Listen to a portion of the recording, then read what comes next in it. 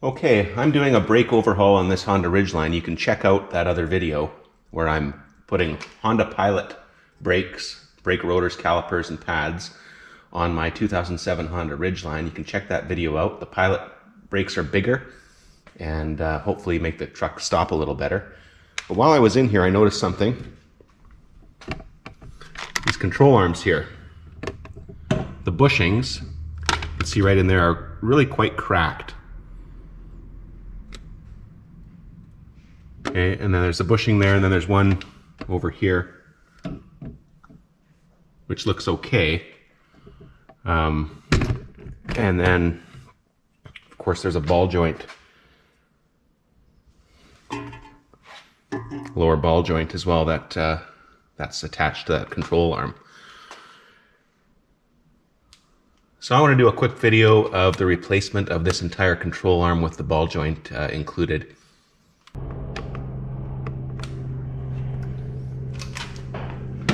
Okay, so here's what I bought. I actually got these on Amazon. Two control arms for under $100 each, and they come with the ball joint all ready to go. There's a little protective cover there. New ball joint.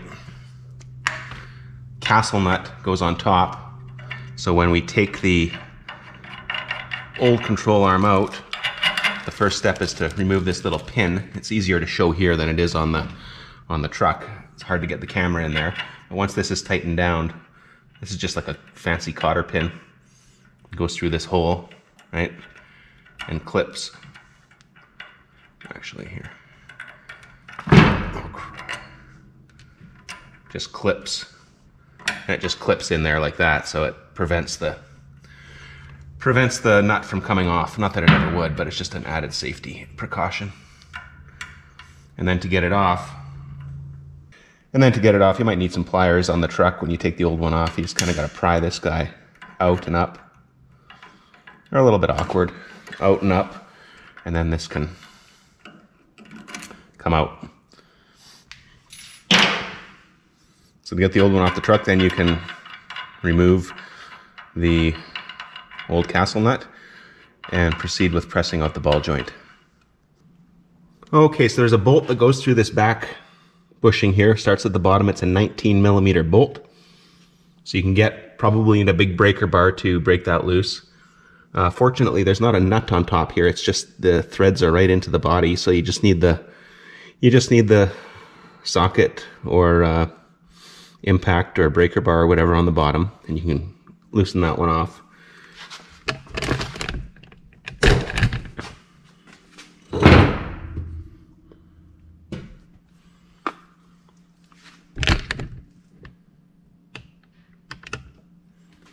And then at the front right here, this is a 22mm bolt. You can loosen that one off. I've loosened them. I haven't taken them right out yet.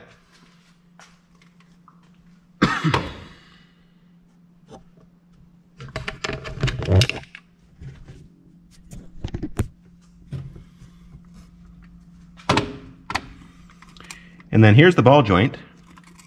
You can see there's the castle nut, and I've loosened it. And now comes the hard part. Okay, I was hoping to use one of these traditional ball joint separator tools where there's a big bolt that this comes with that pushes this. So how this works,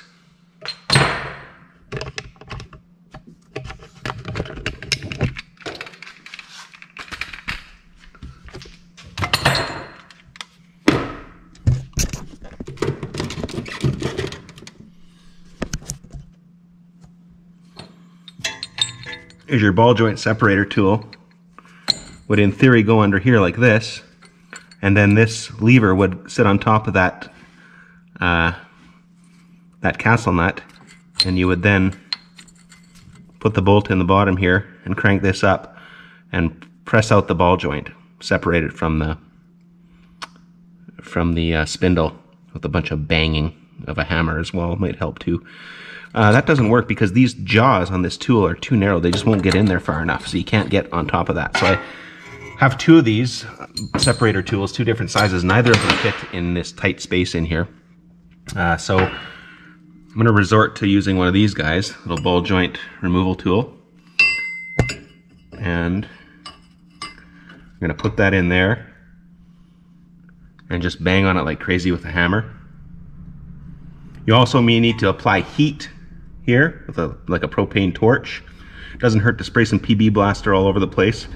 See if that gets in. And then basically what I did is I left the castle nut on here so this doesn't go flying down when it releases. So it's loose. And with some banging on this, you see I've already actually banged on it and it did pop loose after a lot of banging. So you can see the ball joint has popped out of the spindle. And now it's just a matter of taking this castle bolt off, or castle nut rather.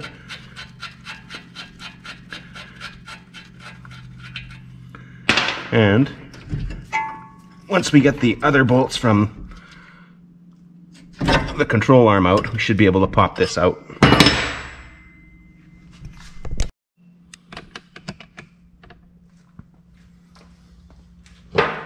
Alright, now with the two bolts out and the ball joint free at the bottom, we're able to push down.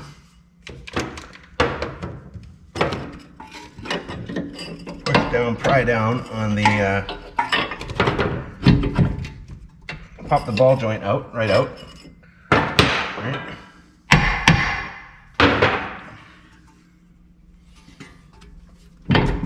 It's totally free.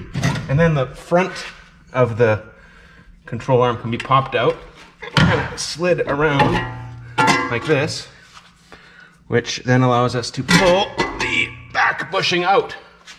And there, it's out. Whoa, with a bunch of dust.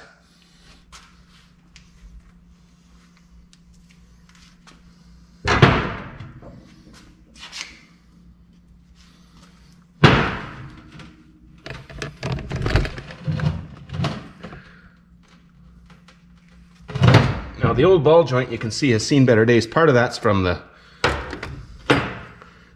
fork banging against it, but you can see there's some springs that have popped out and it's very loose. So this truck was running and driving fine. It didn't really exhibit any symptoms of bad ball joints or anything. It was just the visual bushings that I noticed. But clearly there's a lot of play in there. And the truck has about 125,000 miles on it. Could have went a little further maybe, but I think it's just good to replace everything.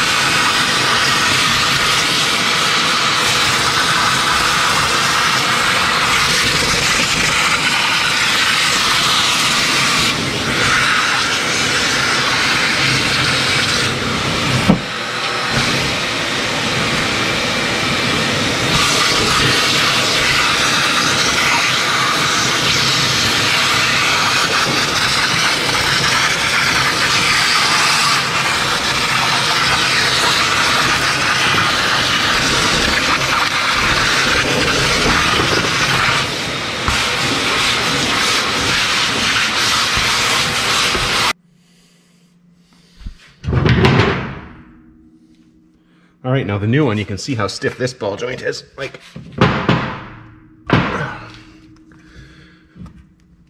really takes quite a bit of effort to move it. All right, so to put the new one back in,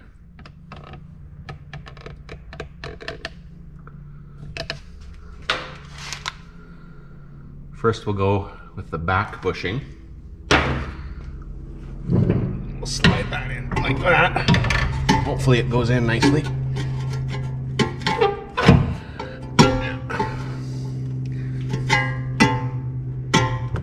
kind of leave it loose like now. And then we'll swing around to the front bushing.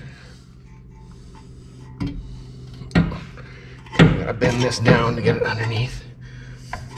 It's a bit awkward doing this, but just fight with it a little bit.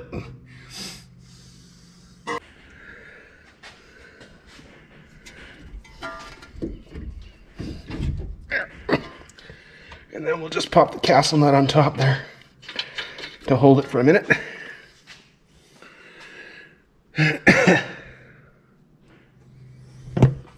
While we get our front 22mm bolt in there, we'll have to wiggle this around to fit it in. And then the bottom, or the back 19mm bolt up from the bottom. Now, I'm having trouble getting the back bolt in there because you can see, because the truck is jacked up and the spindle's just hanging.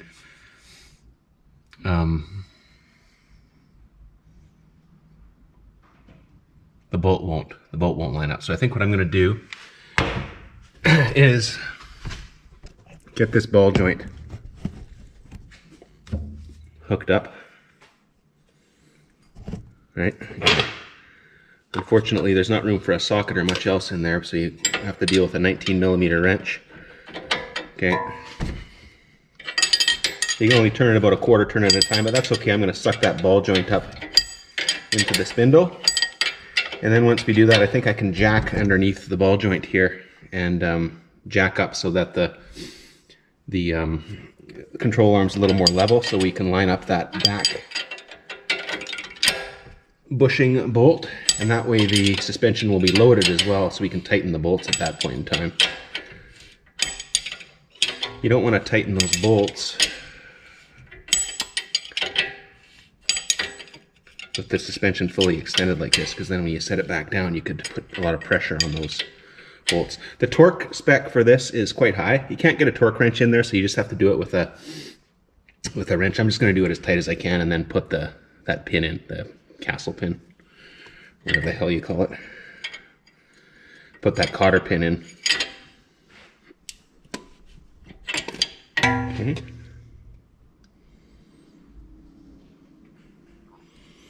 Now we should be up in there because I can see the holes lining up. Just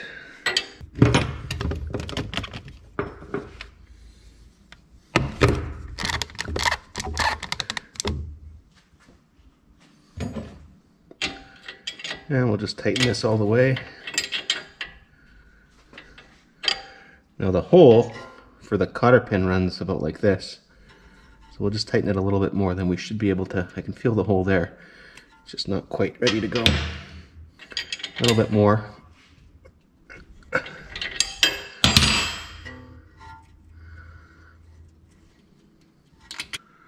Just with the help of these guys here.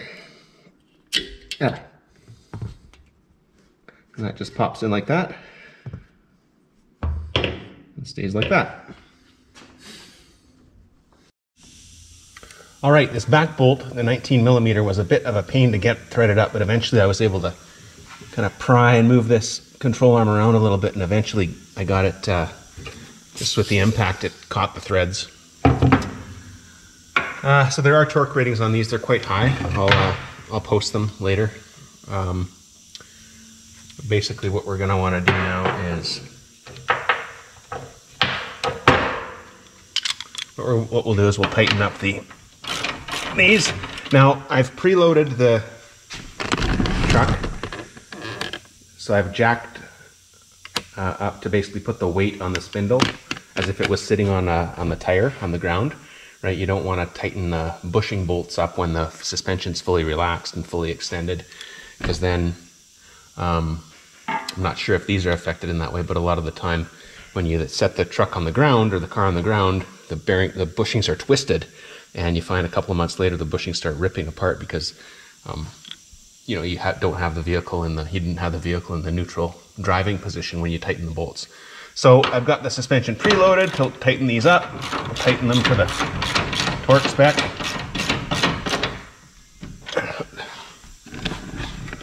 And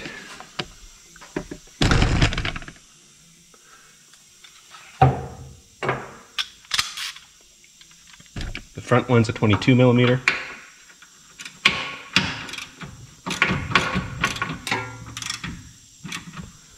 We'll get a torque wrench on these later and tighten them. And that's it. Now we can continue with my brake job. Again, check out that video. But I just wanted to show this quick video of replacing the lower control arms with an aftermarket set that are readily available on these Hondas, with the ball joint and bushings and everything all in one piece. There's different brands out there. This particular brand was Tor, T-O-R. There's a bunch of equivalent MAS, Alstrom, Dorman, Raybestos numbers. It's a popular, you know, these are made in Taiwan actually, but a popular aftermarket steering and suspension part provider. I don't know if it's the greatest quality, if it's as good as OEM or not, but you never know nowadays. You know, sometimes people put brand name stuff on and it just doesn't last, and the Chinese stuff is fine. Sometimes the Chinese stuff isn't good. Everything's made in China anyways. It doesn't really matter, right? So even the Honda stuff, I think, is made in China. So we're going to try these, see how they hold up. But I mean, obviously, a huge company like this, they can't put junk out or they wouldn't be in business. It's you know, one of the biggest suspension providers out there. So I'm going to hope for the best and see how these go.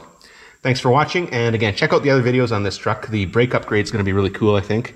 I'll put a link for that and some cards up in the video as well. Thank you.